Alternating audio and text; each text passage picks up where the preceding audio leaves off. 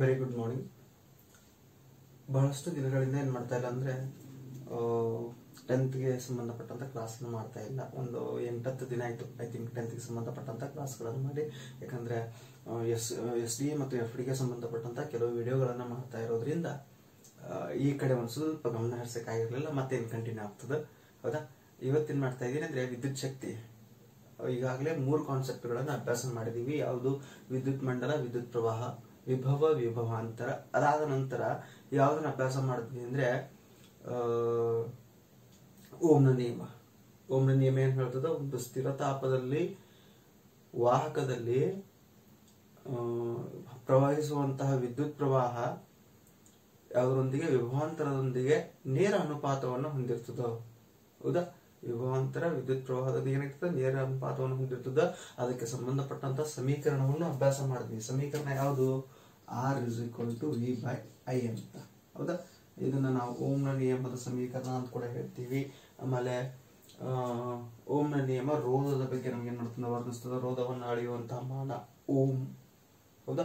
ಇಂತಹ ಕೆಲವು ಅಂಶಗಳನ್ನ ನಾವು ಲಾಸ್ಟ್ ಕ್ಲಾಸ್ ಅಲ್ಲಿ ಅಭ್ಯಾಸ ಮಾಡಿದ್ವಿ. ಒಂದು ಮಂಡಲದಲ್ಲಿರುವಂತಹ ವಿಭವಾಂತರದ ಮೂಲವನ್ನು ಬದಲಾಯಿಸದೆ ಏನು ರೋಧವನ್ನು ಹೆಚ್ಚು ಕಡಿಮೆ ಮಾಡ್ಲಿಕ್ಕೆ ನಾವೇನ್ ಮಾಡ್ತೀವಿ ಅಂದ್ರೆ ಕೆಲವು ಉಪಕರಣಗಳನ್ನು ಬಳಸ್ತೀವಿ. ಅದರ ಪರಿವರ್ತಿತ ರೋಧ ಅಥವಾ ರಿಯೋಸ್ಟಾಟ್ ಅಂತ ಕರೀತಾರ ಅಂತ ಕೂಡ ಹೇಳಿದೆ, ಹೌದಾ? ಇಂತಹ ಅಂಶಗಳನ್ನು ನಾವೇನ್ ಮಾಡ್ತೀವಿ ಅಂದ್ರೆ ಲಾಸ್ಟ್ ಕ್ಲಾಸ್ ಅಲ್ಲಿ ಅಭ್ಯಾಸ ಮಾಡಿದ್ವಿ. ಹಾಗಾದ್ರೆ ಈ ಕ್ಲಾಸ್ ಅಲ್ಲಿ ಒಂದು 2 ಚಟುವಟಿಕೆಗಳನ್ನು ಕೊಟ್ಟಿದ್ದಾರೆ. ಯಾವುದಕ್ಕೆ ಸಂಬಂಧಪಟ್ಟಂತದ್ದು?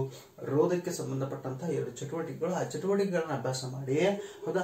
ರೋಧ ಅವಲಂಬಿಸಿರುವಂತಹ ಅಂಶಗಳ ಬಗ್ಗೆ ಅಭ್ಯಾಸ ಮಾಡಬೇಕು.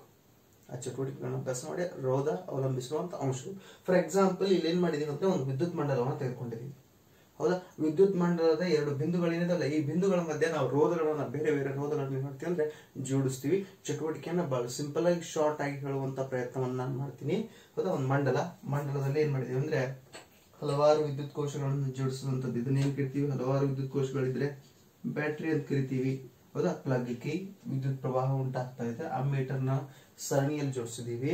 ಹಾಗಾದ್ರೆ ಮೊದಲನೇ ಚಟುವಟಿಕೆಯಲ್ಲಿ ಏನ್ ಕೊಟ್ಟಿದಾರಪ್ಪ ಅಂದ್ರೆ ಏನು? ಒಂದು ನಿಕ್ರೋಮ್ನ ತಂತಿಯನ್ನು ತೆಗೆದುಕೊಳ್ತೀವಿ. ನಿಕ್ರೋಮ್ನ ತಂತಿ ಈಗಾಗಲೇ ಹೇಳಿದಂತೆ, ಹೌದಾ? ನಿಕ್ಕಲ್ಲು, ಕ್ರೋಮಿಯಂ, ಮ್ಯಾಂಗ್ನೀಸು ಮತ್ತೆ ಕಬ್ಬಿಣ, ಈ 4 ಲೋಹಗಳಿಂದ ಆದಂತಹ ಮಿಶ್ರ ಲೋಹ ಯಾವುದು? ನಿಕ್ರೋಮ್ ಅನ್ನ X ಮತ್ತು Y ಬಿಂದುಗಳ ನಡುವೆ ಜೋಡಿಸಬೇಕು. ಜೋಡಿಸಿ ಅಮ್ಮೀಟರ್ದಲ್ಲಿ ಉಂಟಾಗುವಂತಹ ಮೌಲ್ಯಗಳು, ಏನ್ ಡಿಫ್ಲೆಕ್ಟರ್ ಇರ್ತಲ್ಲ, ಆ ಮೌಲ್ಯಗಳನ್ನು ನೋಂದಾಯಿಸ್ಕೊಳ್ಬೇಕು, ಅಂದ್ರೆ ನಮೂದಿಸ್ಕೊಳ್ಬೇಕು. ಓಕೆ, ನೆಕ್ಸ್ಟ್ ಅದಾದ ನಂತರ ನಮ್ಮ ಮನೆಯಲ್ಲಿ ಬಳಸುವಂತಹ 10 ವ್ಯಾಟ್ನ ಬಲ್ಬ್, ಅನ್ನ ಈ X ಮತ್ತು Y ಬಿಂದುಗಳ ನಡುವೆ ಜೋಡಿಸಬೇಕು. ಆವಾಗ್ಲೂ ಕೂಡ ಏನ್ ಮಾಡ್ಬೇಕಂದ್ರೆ ಅಮ್ಮೀಟರ್ ನಲ್ಲಿ ವಿದ್ಯುತ್ ಪ್ರವಾಹವನ್ನ ನಮೂದಿಸ್ಕೊಳ್ಬೇಕು. ಆಮೇಲೆ ನಮ್ಮ ಟಾರ್ಚ್ ಅಲ್ಲಿ ಮ್ಯಾಕ್ಸಿಮಮ್ ಆಗಿ 3 ವೋಲ್ಟ್ ಬಲ್ಬ್ ಅನ್ನ ಬಳಸ್ತೀವಿ. ಸಣ್ಣದೊಂದು ಟಾರ್ಚ್ ಇರ್ತದೆ, ನಾನು ಲಾಸ್ಟ್ ಕ್ಲಾಸ್ ಅಲ್ಲಿ ನಿಮ್ಗೆ ತೋರಿಸಿದೀನಿ. ಆ ಟಾರ್ಚ್ 1.5 ವೋಲ್ಟ್ ಇಂದ 3 ವೋಲ್ಟ್ ಇದು 3 ವ್ಯಾಟ್ ನಲ್ಲಿ ಕೆಲಸ ಮಾಡುವಂತ ಒಂದು ಬಲ್ಬ್ ಇರ್ತದ. ಆ ಬಲ್ಬ್ ಅನ್ನ ಜೋಡಿಸ್ಬಿಟ್ಟು, ಯಾವುದು? X ಮತ್ತು Y ಬಿಂದುಗಳ ನಡುವೆ ಜೋಡಿಸ್ಬಿಟ್ಟು ಅಲ್ಲೂ ಕೂಡ ಏನ್ ಮಾಡ್ಬೇಕಂದ್ರೆ ಅಮ್ಮೀಟರ್ ದಲ್ಲಿರುವಂತಹ ವಿದ್ಯುತ್ ಪ್ರವಾಹವನ್ನ ನೋಂದಾಯಿಸ್ಕೊಳ್ಬೇಕು. ಹಾಗಾದ್ರೆ ಈ 3 ಕೇಸ್ಗಳಲ್ಲಿ ವಿದ್ಯುತ್ ಪ್ರವಾಹವನ್ನ ನೋಂದಾಯಿಸ್ಕೊಂಡಾಗ ಫಾರ್ ಎಕ್ಸಾಂಪಲ್ ಏನಪ್ಪಾ ಅಂದ್ರೆ ಬೇರೆ ಬೇರೆ ರೋಧಗಳನ್ನ X ಮತ್ತು Y ಗಳ ನಡುವೆ ಬೇರೆ ಬೇರೆ ರೋಧವನ್ನ ಬಳಸಿದಾಗ ಮಂಡಲದಲ್ಲಿ ಬೇರೆ ಬೇರೆ ವಿದ್ಯುತ್ ಪ್ರವಾಹ ಉಂಟಾಗ್ತದೆ ಅಂತ ನಮ್ಗೆ ಗೊತ್ತಾಗ್ತದೆ. ಮಂಡಲದಲ್ಲಿ ಬೇರೆ ಬೇರೆ ವಿದ್ಯುತ್ ಪ್ರವಾಹ ಏನಾಗ್ತದ?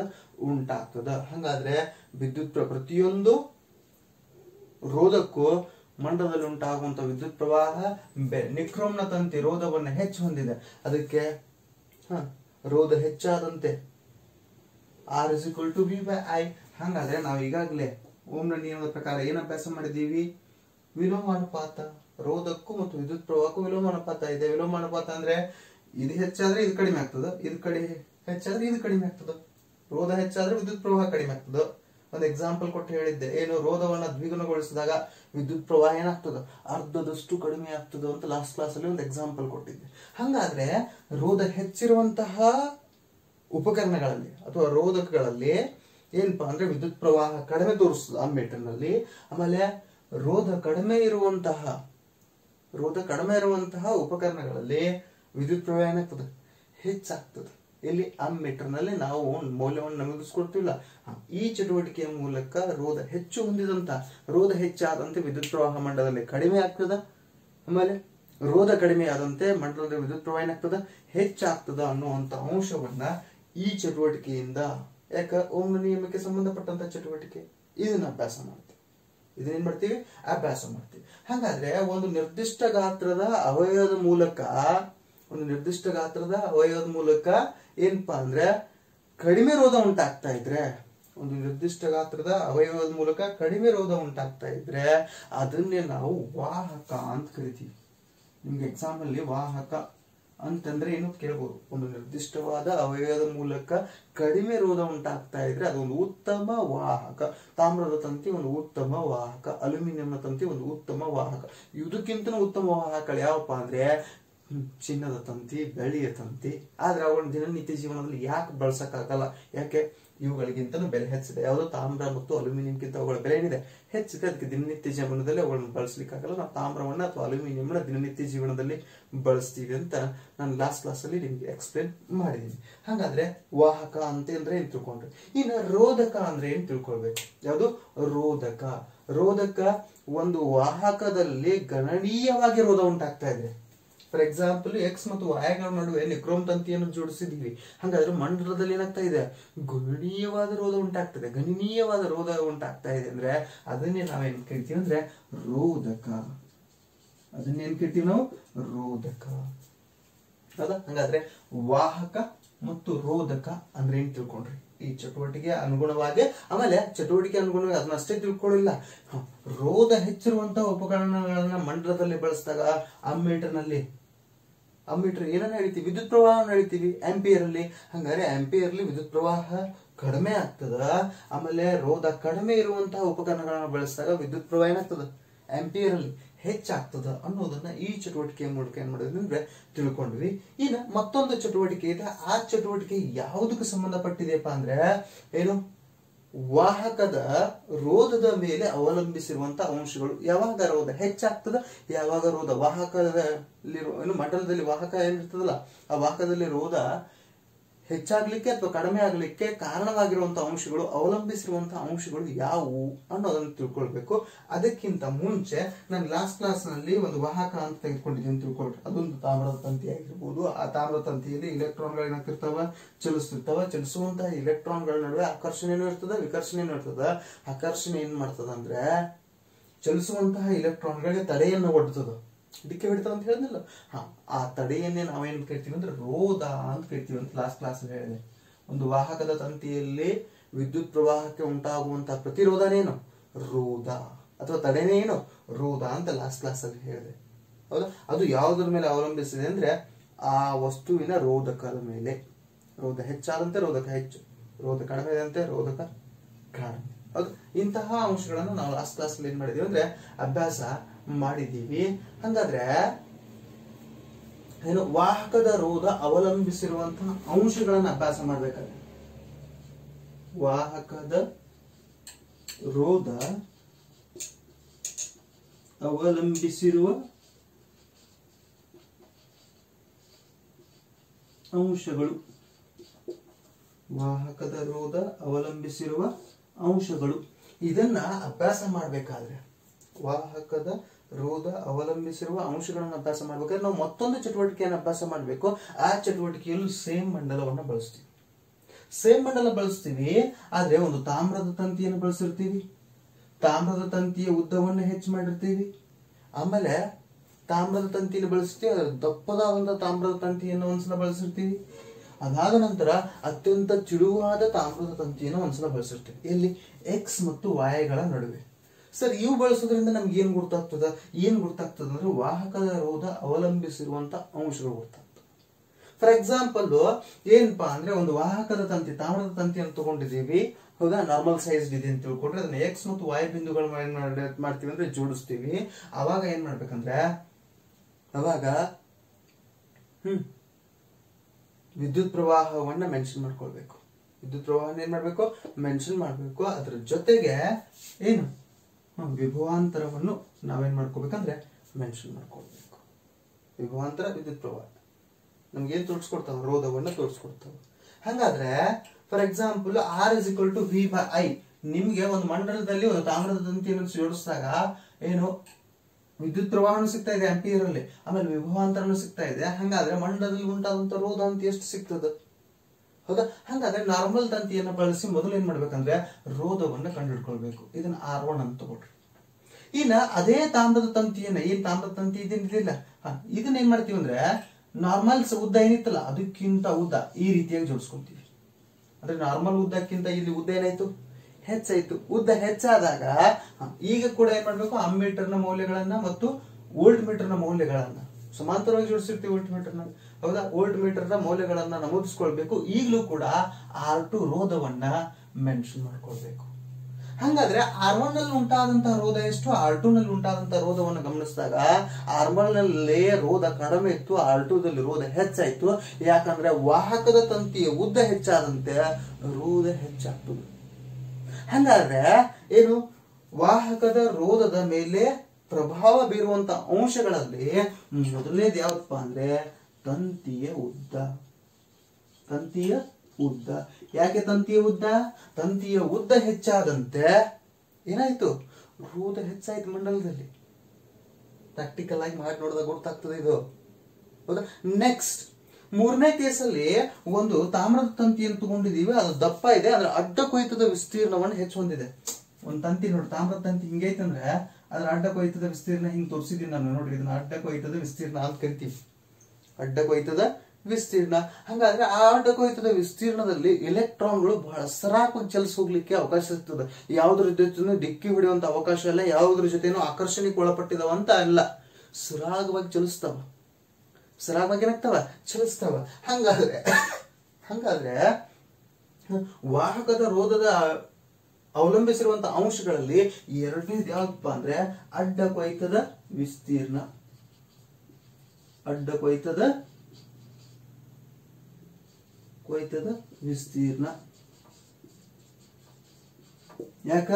ಅಡ್ಡ ಕೊಯ್ತಿರುವ ವಿಸ್ತೀರ್ಣ ಹೆಚ್ಚಾದಂತೆ ಎಲೆಕ್ಟ್ರಾನ್ಗಳು ಸರಾಗವಾಗಿ ಚಲಿಸಲಿಕ್ಕೆ ಅವಕಾಶ ಸಿಕ್ತು. ನೋಡ್ರಿ, ಗಲ್ಲಿ ಇದಾವ, ಗಲ್ಲಿಯಲ್ಲಿ ಸಂಧಿಗಳು ಹೆಚ್ಚಿದಾವ. ಸಂಧಿಯಲ್ಲಿ ನೀವು ವೇಗವಾಗಿ ಹೋಗ್ಬೋದು, ಅಥವಾ ಸ್ಪೇಸ್ ಹೆಚ್ಚಿದಾಗ ವೇಗವಾಗಿ ಹೋಗ್ಬೋದು. ಸ್ಪೇಸ್ ಹೆಚ್ಚಿದ್ದಾಗ ಅದಕ್ಕೆ ಇಲ್ಲಿ ಎಲೆಕ್ಟ್ರಾನ್ಗಳು ಏನಾಗ್ತಂದ್ರೆ ಅತ್ಯಂತ ಸರಾಗವಾಗಿ ಚಲಿಸ್ತಾವ. ಎಲೆಕ್ಟ್ರಾನ್ಗಳು ಸರಾಗವಾಗಿ ಚಲಿಸಿದ್ರೆ ರೋಧ ಹೆಚ್ಚಾಗಂಗಿಲ್ಲ, ಕಡಿಮೆ ಆಗ್ತದೆ. ಫಾರ್ ಎಕ್ಸಾಂಪಲ್, ಒಂದು ಬಲ್ಬ್ಗೂ ಒಂದು ಸ್ವಿಚ್ಗೂ ನೀವು ಬಹಳ ದೂರ ಹೆಚ್ಚು ಮಾಡಿದ್ದೀರಿ ಅಂದ್ರೆ ಅಲ್ಲಿ ವಿದ್ಯುತ್ ವ್ಯಯ ಆಗ್ತಾ ಇದೆ. ಯಾವುದ್ರ ಮೂಲಕ? ರೋಧದ ಮೂಲಕ. ಬಲ್ಬ್ಗೂ ಮತ್ತು ಸ್ವಿಚ್ಗೂ ಬಹಳ ಹತ್ರ ಇದೆ, ವಿದ್ಯುತ್ ಕಡಿಮೆ ವ್ಯಯ ಆಗ್ತಾ ಇದೆ. ಫಾರ್ ಎಕ್ಸಾಂಪಲ್ ಏನು, ಶರಾವತಿ, ಜೋಗ್ ಜಲಪಾತ, ಇಲ್ಲಿ ಏನ್ ಮಾಡ್ತಾರೆ, ವಿದ್ಯುತ್ ಉತ್ಪಾದಿಸ್ತಾರ. ಅಲ್ಲಿ ಉತ್ಪಾದಿಸಿದಂತ ವಿದ್ಯುತ್ ನಮ್ಮಿಂದ ಬೆಳಗಾವಿ ಪಾಯಿಂಟ್ ಬರ್ಬೇಕಂದ್ರೆ, ಹೌದಾ, ಮೋರ್ ದೆನ್ 40-50% ಅಷ್ಟು ಮಧ್ಯದಲ್ಲೇ ಯಾವುದ್ರ ಮೂಲಕ? ರೋಧದ ಮೂಲಕ ವ್ಯಯ ಆಗ್ತದೆ. ತಿಳ್ತಿಲ್ಲ? ಅದಕ್ಕೆ ಉದ್ದ ಹೆಚ್ಚಾದಂತೆ ರೋಧ ಹೆಚ್ಚಾಗ್ತದ. ಆಮೇಲೆ ಅಡ್ಡ ವೈಕೋಯ್ತದ ವಿಸ್ತೀರ್ಣ ಹೆಚ್ಚಾದಂತೆ ರೋಧ ಏನಾಗ್ತದೆ? ಕಡಿಮೆ ಆಗ್ತದೆ. ಹೌದಾ? ಆಮೇಲೆ ಏನು, ಒಂದು ತೆಳುವಾದ ತಂತಿ ನೋಡ್ರಿ, ಸಂಧಿಗಳು ಎಷ್ಟು ಇಕ್ಕಟ್ಟಾಗ್ತಾವ ಅಷ್ಟು ಎಲೆಕ್ಟ್ರಾನ್ಗಳು ಚಲಿಸ್ಲಿಕ್ಕೆ ತಡೆ ಉಂಟಾಗ್ತದ. ಅದಕ್ಕೆ ಎಷ್ಟು ತಂತಿ ಗಾತ್ರ ಚಿಕ್ಕದಾಗ್ತದೆ, ಎಲೆಕ್ಟ್ರಾನ್ಗಳ ಚಲನೆ ವೇಗನೂ ಕೂಡ ಏನಾಗ್ತದೆ? ಕಡಿಮೆ ಆಗ್ತದೆ. ಅಂದ್ರೆ ರೋಧ ಹೆಚ್ಚಾಗ್ತದೆ. ಇನ್ನ ಒಂದು ಲೋಹದಿಂದ ಇನ್ನೊಂದು ಲೋಹಕ್ಕೆ ನೋಡ್ರಿ, ನೀವು ಕಬ್ಬಿಣದ ಮೂಲಕನು ವಿದ್ಯುತ್ತನ್ನು ಹರಿಸ್ರಿ, ಆಮೇಲೆ ಅಲ್ಯೂಮಿನಿಯಂ ಮೂಲಕನು ವಿದ್ಯುತ್ತನ್ನು ಹರಿಸ್ರಿ. ಹೌದಾ? ಮಂಡಲದಲ್ಲಿ ಫಾರ್ ಎಕ್ಸಾಂಪಲ್ ಇಲ್ಲಿ ಏನ್ ಮಾಡ್ರಿ ಅಂದ್ರೆ ಒಂದು ಕಬ್ಬಿಣದ ತಂತಿಯನ್ನು ತಗೊಂಡ್ ನೋಡ್ರಿ, ಆಮೇಲೆ ಒಂದು ತಾಮ್ರದ ತಂತಿಯನ್ನು ತಗೊಂಡ್ ನೋಡ್ರಿ. ಈ ಎರಡೂದರ ನಡುವಿನ ಏನು ವಿದ್ಯುತ್ ಪ್ರವಾಹ ಮತ್ತು ವಿಭವಾಂತರವನ್ನ ನಾವು ಲೆಕ್ಕ ಹಾಕಿ ನೋಡಿದಾಗ ಕಬ್ಬಿಣವನ್ನ ಯಾವಾಗ ಮಂಡಲದಲ್ಲಿ ಜೋಡಿಸಿರ್ತೀವಿ ಅವಾಗ ರೋಧ ಹೆಚ್ಚಿರ್ತದ. ಅಲ್ಯೂಮಿನಿಯಂ ತಂತಿಯನ್ನು ಜೋಡಿಸಿದಾಗ ರೋಧ ಕಡಿಮೆ ಇರ್ತದ. ಹಂಗಾದ್ರೆ ಲೋಹದ ಪ್ರಾಕೃತಿಕ ಗುಣ, ಲೋಹದಿಂದ ಲೋಹಕ್ಕೆ ರೋಧ ಬದಲಾಗ್ತದ. ಲೋಹದಿಂದ ಲೋಹಕ್ಕೆ ಏನಾಗ್ತದ? ರೋಧ ಬದಲಾಗ್ತದೆ. ಅದಕ್ಕೆ ವಾಹಕದ ರೋಧದ ಮೇಲೆ ಅವಲಂಬಿಸಿರುವ ಅಂಶಗಳಲ್ಲಿ ಮೂರನೇದು ಯಾವಪ್ಪ ಅಂದ್ರೆ ಲೋಹದ ಪ್ರಾಕೃತಿಕ ಗುಣ. ಯಾವುದು? ಲೋಹದ ಪ್ರಾಕೃತಿಕ ಗುಣ. ಲೋಹದ ಪ್ರಾಕೃತಿಕ ಗುಣ ಲೋಹದಿಂದ ಲೋಹಕ್ಕೆ. ಫಾರ್ ಎಕ್ಸಾಂಪಲ್, ನಾವು ನಮ್ಮ ಮನೆಯಲ್ಲಿ ಬಳಸುವಂತಹ ವಿದ್ಯುತ್ ಮಂಡಲಗಳಲ್ಲಿ ತಾಮ್ರದ ತಂತಿಯನ್ನು ಬಳಸ್ತೀವಿ. ಆ ತಾಮ್ರದ ತಂತಿಯನ್ನು ಬಳಸೋ ಬದಲಾಗಿ ಚಿನ್ನದ ತಂತಿಯನ್ನ, ಬೆಳ್ಳಿಯ ತಂತಿಗಳನ್ನ ಬಳಸಿದ್ರೆ ಇನ್ನು ಎಲೆಕ್ಟ್ರಿಕ್ ಬಿಲ್ ಕಡಿಮೆ ಬರ್ತದ. ಆದ್ರೆ ಬಳಸಕ್ ಆಗತ್ತಾ? ಯಾಕಾಗಲ್ಲ? ತುಂಬಾ ಕಾಸ್ಟ್ಲಿಯಸ್ ಮೆಟಲ್ ಅವು, ತುಂಬಾ ಬೆಲೆ ಬಾಳುವಂತಹ ಲೋಹಗಳು. ಹೌದಾ, ನಮಗೆ ನಮ್ಮ ದಿನನಿತ್ಯ ಜೀವನಕ್ಕೆ ನಮ್ಮ ಆಯವ್ಯಯಕ್ಕೆ ತಕ್ಕಂತೆ ಯಾವ ಲೋಹವನ್ನು ಪಡ್ಕೊಂಡು ನಾವು ಮಂಡಲಗಳನ್ನು ರಚಿಸಲಿಕ್ಕೆ ಸಾಧ್ಯತೆ, ಅವುಗಳಿಂದ ಏನ್ ಮಾಡ್ತೀವಿ ಅಂದ್ರೆ ಮಂಡಲಗಳನ್ನ ರಚಿಸ್ತೀವಿ. ಅದಕ್ಕೆ ವಾಹಕದ ರೋಧ ಅವಲಂಬಿಸಿರುವಂತಹ ಅಂಶಗಳು ಈ ಚಟುವಟಿಕೆ ಅನುಗುಣವಾಗಿ ಏನ್ ಮಾಡ್ತೀವಿ ಅಂದ್ರೆ ಅಭ್ಯಾಸ ಮಾಡ್ತೀವಿ. ಮೊದಲನೇದು ಅಡ್ಡ ಕೊಯ್ತದ ವಿಸ್ತೀರ್ಣ, ಲೋಹದ ಪ್ರಾಕೃತಿಕ ಗುಣ. ಇವೇನಪ್ಪಾ ಅಂದ್ರೆ ವಾಹಕದ ರೋಧ ಅವಲಂಬಿಸಿರುವಂತಹ ಅಂಶಗಳು. ವಾಹಕದ ರೋಧ ಅವಲಂಬಿಸಿರುವಂತಹ ಅಂಶಗಳು. ಹಂಗಾದ್ರೆ ವಾಹಕದ ರೋಧ ಅವಲಂಬಿಸಿರುವಂತಹ ಅಂಶಗಳನ್ನ ನಾವೇನ್ ಮಾಡಿದ್ವಿ ಅಂದ್ರೆ ತಿಳ್ಕೊಂಡ್ವಿ. ವಾಹಕದ ರೋಧ ಅವಲಂಬಿಸಿರುವಂತಹ ಅಂಶಗಳನ್ನ ನಾವೇನ್ ಮಾಡಿದ್ವಿ ಅಂದ್ರೆ ತಿಳ್ಕೊಂಡ್ವಿ. ಇನ್ನ ನಾವೇನ್ ಮಾಡ್ಬೇಕಂದ್ರೆ ಸಮೀಕರಣ ಒಂದ್ ಸ್ವಲ್ಪ ನೋಡ್ಬೇಕು. ಯಾವ ರೀತಿಯಾಗಿ ಸಮೀಕರಣ ಮತ್ತು ಯಾವುದು ನೇರ ಅನುಪಾತದಲ್ಲಿದೆ ಮತ್ತು ವಿಲೋಮ ಅನುಪಾತದಲ್ಲಿದೆ. ಹೌದಾ, ಅವಲಂಬಿಸಿರುವಂತಹ ಅಂಶಗಳನ್ನು ತಿಳ್ಕೊಂಡ್ವಿ. ಫಾರ್ ಎಕ್ಸಾಂಪಲ್ ಏನು, ಏಕ ರೂಪ ಒಂದು ಲೋಹೀಯ ವಸ್ತುವನ್ನು ತಗೊಂಡಿದ್ದೀವಿ. ಹೌದಾ, ಏಕರೂಪ ಒಂದು ಲೋಹೀಯ ವಸ್ತು. ಏಕರೂಪ ಲೋಹಿ ಅಂದ್ರೆ ಒಂದೇ ಒಂದು ಲೋಹದಿಂದ ಆದಂತಹ ಒಂದು ವಸ್ತುವನ್ನು ತೆಗೆದುಕೊಂಡಿದ್ದೇವೆ. ತಾಮ್ರದ್ದೇ ಇರಬಹುದು, ಬೆಳ್ಳಿದೇ ಇರಬಹುದು, ಅಥವಾ ಅಲ್ಯೂಮಿನಿಯಂ ಇರಬಹುದು. ಏಕರೂಪ ಲೋಹೀಯ ಒಂದು ವಾಹಕವನ್ನು ತಗೊಂಡಿದ್ದೇವೆ. ಹಾಗಾದ್ರೆ ಆ ಏಕರೂಪ ಲೋಹೀಯ ವಾಹಕದ ರೋಧವನ್ನ ನಾನು ಯಾವ ಸಂಕೇತದಿಂದ ಗುರುತಿಸ್ತೀವಿ ಅಂತ ಹೇಳಿದೀನಿ, 6 ಸಂಕೇತದಿಂದ ಗುರುತಿಸ್ತೀವಿ.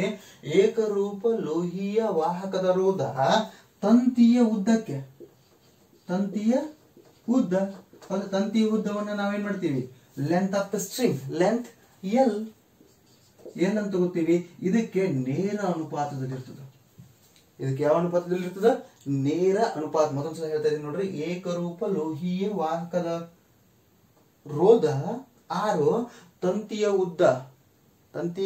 ಉದ್ದ ಇದಕ್ಕೆ ತಂತಿಯ ಉದ್ದವನ್ನು ಎಲ್ಲ ಅಂತ ತಗೋತೀವಿ, ನೇರ ಅನುಪಾತದಲ್ಲಿ ಇರ್ತದೆ. ಹಾಗಾದ್ರೆ ಏನು, ಉದ್ದ ಹೆಚ್ಚಾದಂತೆ ರೋಧ ಹೆಚ್ಚಾಗ್ತದ ಅಂತ ಅರ್ಥ.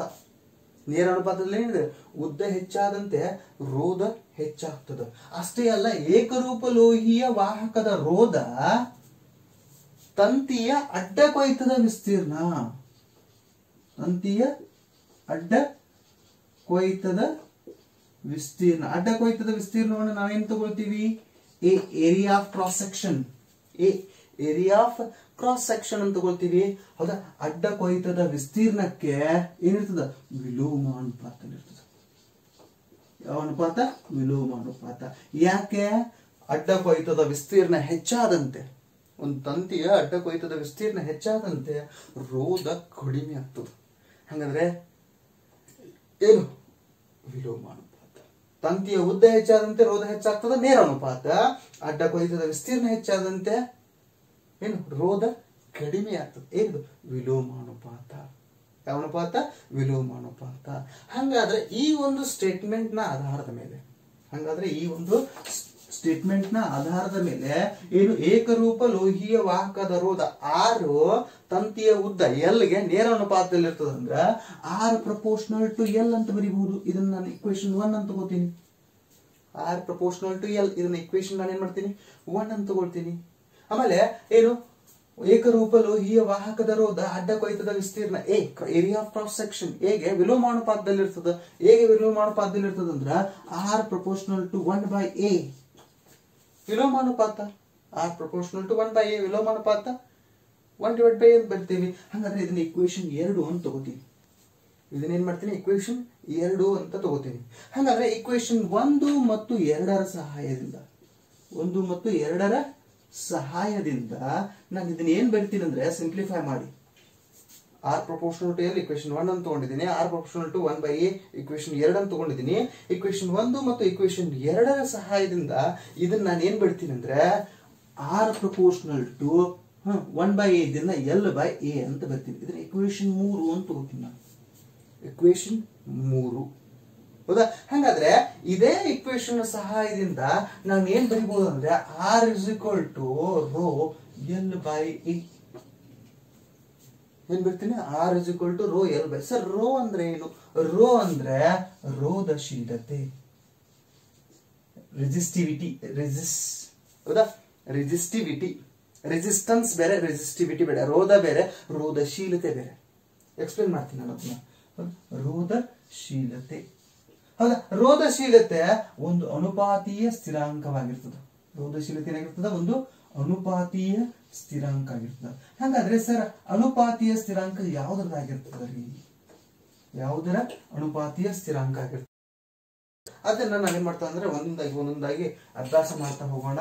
ಫಾರ್ ಎಕ್ಸಾಂಪಲ್ ರೋ ಒಂದು ಗ್ರೀಕ್ ಅಕ್ಷರ, ಅದನ್ನ ಸಂಕೇತವನ್ನ ಯಥಾವತ್ತಾಗಿ ಏನ್ ಮಾಡಿದೀವಿ ಅಂದ್ರೆ ತೆಗೆದುಕೊಂಡಿದೀವಿ. ಇನ್ನ ನೋಡ್ರಿ, ರೋಧಶೀಲತೆಯನ್ನ ಅಭ್ಯಾಸ ಮಾಡ್ಬೇಕಾದ್ರೆ R proportional to rho L by A ಅಂತ ಬರ್ದೆ. ಅಥವಾ ಇದನ್ನ ಏನ್ ಮಾಡ್ಬೋದು ನಾವು, ನೋಡ್ರಿ, ಎ ನ್ಯೂಮರೇಟರ್ ಹೋಗ್ತದ, ಹೌದಾ, ರೋ ಯಾವ ಕಡೆ ಇದೆ ಆ ಕಡೆ ಉಳಿತದ. Rho is equal to R A divided by L ಅಂತಲೂ ಬರೀಬಹುದು. ಇದು ನ್ಯೂಮರೇಟರ್ ಡಿನಾಮಿನೇಟರ್ ಬರ್ತದ, ಇದು ಡಿನಾಮಿನೇಟರ್ ನ್ಯೂಮರೇಟರ್ ಹೋಗ್ತದ. ಹಂಗಾದ್ರೆ rho is equal to R A by L. Rho ಏನಂದ್ರೆ ಏನಂತ ಹೇಳಿದೆ, ರೋಧಶೀಲತೆ. ಇದು ಅನುಪಾತೀಯ ಸ್ಥಿರಾಂಕ ಆಗಿರ್ತದೆ ಅಂತ ಹೇಳಿದೆ. ಹೆಂಗ ಅನುಪಾತೀಯ ಸ್ಥಿರಾಂಕ ಅಂದ್ರೆ, ಒಂದು ವಾಹಕದ ತಂತಿಯಲ್ಲಿರುವಂತಹ ರೋಧ ಮತ್ತು ಅಡ್ಡ ಕೊಯ್ತದ ವಿಸ್ತೀರ್ಣಗಳ ಗುಣಾಕ. ಒಂದು ವಾಹಕದ ತಂತಿಯಲ್ಲಿರುವಂತಹ ರೋಧ ಮತ್ತು ಅಡ್ಡ ಕೊಯ್ತದ ವಿಸ್ತೀರ್ಣಗಳ ಗುಣಕ ಯಾವುದರೊಂದಿಗೆ, ಆ ತಂತಿಯ ಉದ್ದದೊಂದಿಗೆ ಅನುಪಾತವನ್ನ ಹೊಂದಿರ್ತದ. ಹಾಗಾದ್ರೆ ಇವು ಎರಡೂರ ನಡುವಿನ ಅನುಪಾತನೇ ರೋಧಶೀಲತೆ. ರೋಧ ಅಂದ್ರೆ ಏನಂತ ಹೇಳಿದೆ, ಒಂದು ವಾಹಕದ ತಂತಿಯಲ್ಲಿ ಏನು ಎಲೆಕ್ಟ್ರಾನ್ಗಳು ಚಲಿಸುತ್ತಿರುವಂತಹ ಎಲೆಕ್ಟ್ರಾನ್ಗಳಿಗೆ ಏನು ಪ್ರತಿರೋಧ ಒಡ್ಡುತ್ತದೆ, ತಡೆ ಉಂಟಾಗ್ತದೆ, ಅದನ್ನ ರೋಧ ಅಂತ ಹೇಳಿದೆ. ಹಾಗಾದ್ರೆ ಅದನ್ನೇಂತ ಹೇಳಿದೆ, ರೋಧ ಅಂತ ಹೇಳಿದೆ. ಹಾಗಾದ್ರೆ ರೋಧಶೀಲತೆ ಏನು, ಒಂದು ವಾಹಕದ ತಂತಿಯಲ್ಲಿರುವಂತಹ ರೋಧ ಮತ್ತು ಅಡ್ಡ ಕೊಯ್ತದ ವಿಸ್ತೀರ್ಣಗಳ ಗುಣಕ ಯಾವುದರೊಂದಿಗೆ, ಆ ತಂತಿಯ ಉದ್ದದೊಂದಿಗೆ ಅನುಪಾತವನ್ನು ಹೊಂದಿರ್ತದಲ್ಲ, ಆ ಅನುಪಾತಕ್ಕೊಂದು ಸ್ಥಿರಾಂಕ ಇರಲೇಬೇಕು. ಆ ಸ್ಥಿರಾಂಕವನ್ನೇ ರೋ ಅಂತ ಕರಿತೀವಿ.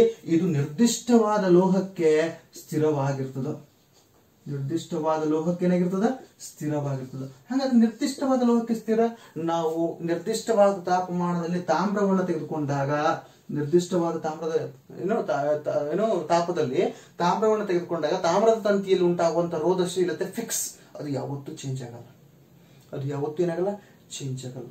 ಈ ಸಲ ಪ್ರಾಕ್ಟಿಕಲ್ ಮಾಡ್ರಿ, ನೆಕ್ಸ್ಟ್ ಟೈಮ್ ಮಾಡ್ರಿ, ಅದ್ರ ನೆಕ್ಸ್ಟ್ ಟೈಮ್ ಮಾಡ್ರಿ.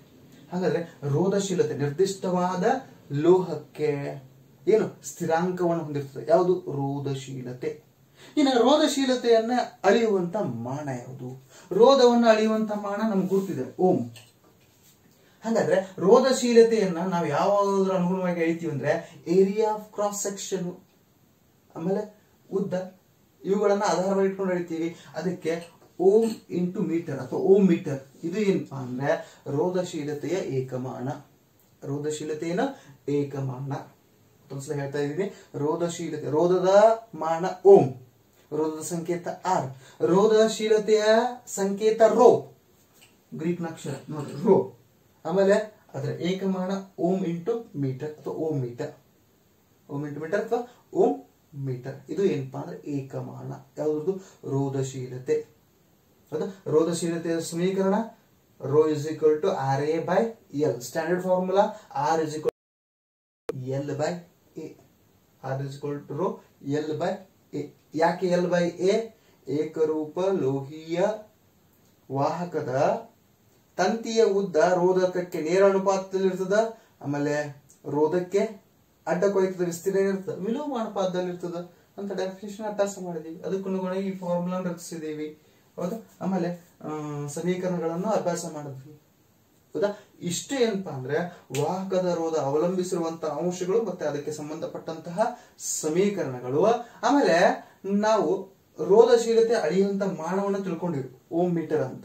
ಇನ್ನ ಲೋಹಗಳು ಮತ್ತು ಮಿಶ್ರಲೋಹಗಳು ಅಂತ ಏನ್ ಬರ್ತಾವ, ಲೋಹಗಳು ಮತ್ತು ಮಿಶ್ರಲೋಹಗಳು ಅಂತ ಏನ್ ಬರ್ತಾವಲ್ಲ, ಲೋಹಗಳು ಮತ್ತು ಮಿಶ್ರಲೋಹಗಳು ಹೌದಾ 10⁻⁻8 ಓಂ ಮೀಟರ್ ದಿಂದ 10⁻⁻6 ಓಂ ಮೀಟರ್ ಅಂದ್ರೆ ಅತ್ಯಂತ ಕಡಿಮೆ ಪ್ರಮಾಣದ ರೋಧಶೀಲತೆಯನ್ನ ಪ್ರದರ್ಶಿಸ್ತಾವ. ಅತ್ಯಂತ ಕಡಿಮೆ ಪ್ರಮಾಣದ ಏನು ರೋಧಶೀಲತೆಯನ್ನ ಪ್ರದರ್ಶಿಸ್ತಾವ. ಯಾವುವು? ಲೋಹಗಳು ಮತ್ತು ಮಿಶ್ರಲೋಹಗಳು. ಏನು? ಲೋಹಗಳು ಮತ್ತು ಏನು ಮಿಶ್ರ ಲೋಹಗಳು ಅತ್ಯಂತ ಕಡಿಮೆ ರೋಧಶೀಲತೆಯನ್ನು, ನಿರ್ದಿಷ್ಟವಾದ ತಾಪದಲ್ಲಿ ಅತ್ಯಂತ ಕಡಿಮೆ ರೋಧಶೀಲತೆಯನ್ನು ಪ್ರದರ್ಶಿಸ್ತವೆ. ಎಷ್ಟಂದ್ರೆ 10⁻⁻8 ಓಂ ಮೀಟರ್ ಟು 10⁻⁻6 ಓಂ ಮೀಟರ್, ಅತ್ಯಂತ ಕಡಿಮೆ ರೋಧವನ್ನು ಪ್ರದರ್ಶಿಸ್ತಾವ.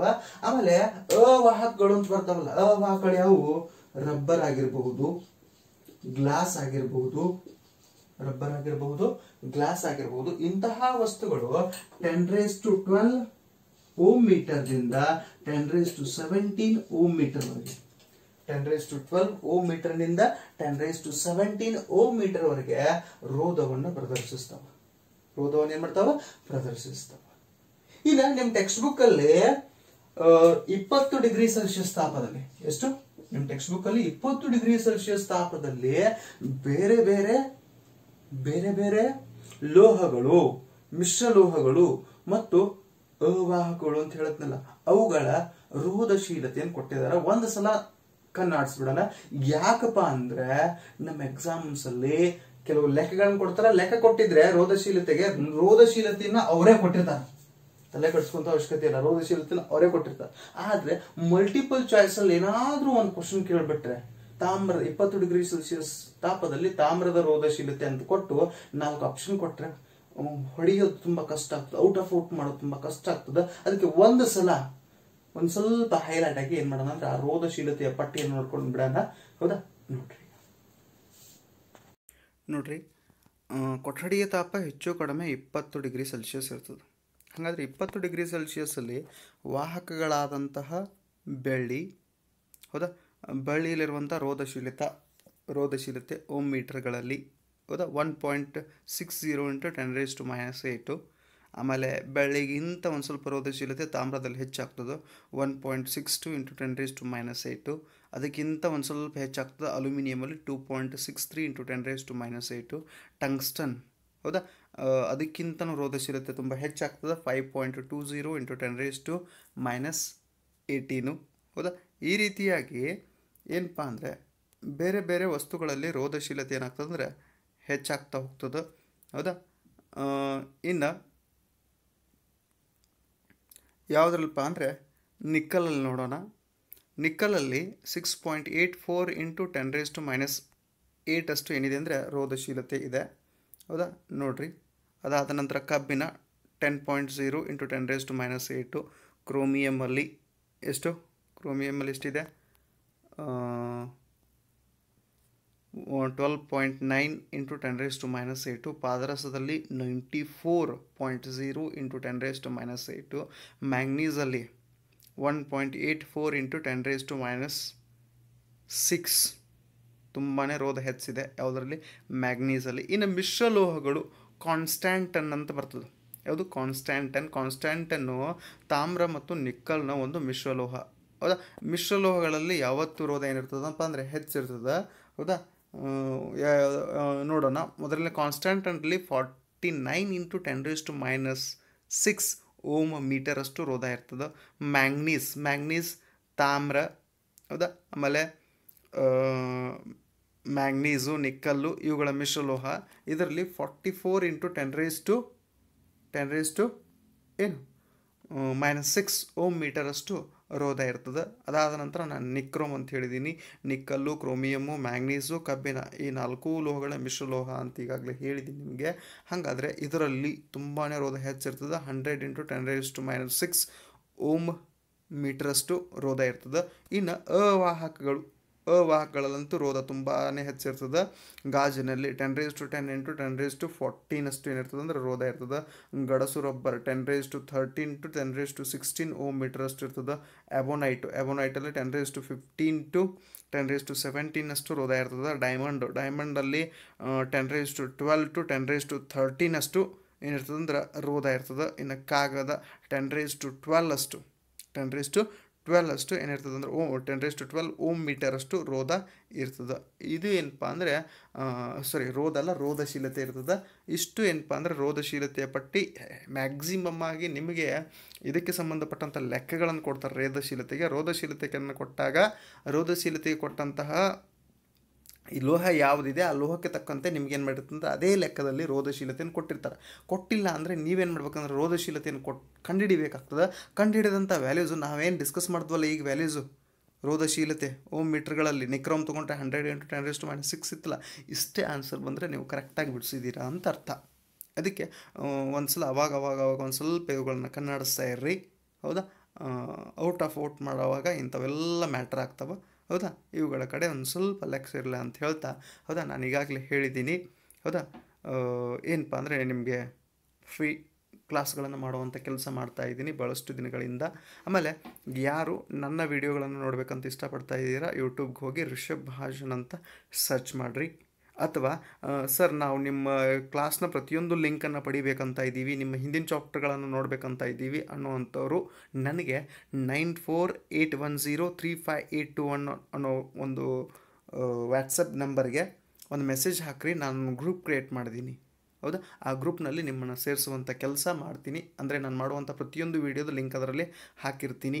ಆಮೇಲೆ ನಿಮ್ಮ ಕ್ವಶನ್ಸ್ ಏನಾದರೂ ಇದ್ದರೆ ನಂಗೆ ಡೈರೆಕ್ಟಾಗಿ ಕಾಲ್ ಮಾಡಿ ಕೇಳಲಿಕ್ಕೆ ಯಾವುದೇ ಸಂಕೋಚ ಬೇಡ, ಹೌದಾ. ಆಮೇಲೆ ಇದ್ರ ಜೊತೆಗೆ ನಿಮ್ಮದೇನಾದರೂ ಪ್ರಶ್ನೆಗಳಿದ್ರೂ ನನಗೆ ಕಳಿಸ್ಕೊಡುವಂಥ ಕೆಲಸ ಮಾಡಿರಿ ಅಂತ ಹೇಳ್ತಾ, ಹೌದಾ, ವಿಡಿಯೋಗೆ ವಿದಾಯವನ್ನು ಹೇಳ್ತಾ ಇದ್ದೀನಿ. Thank you so much.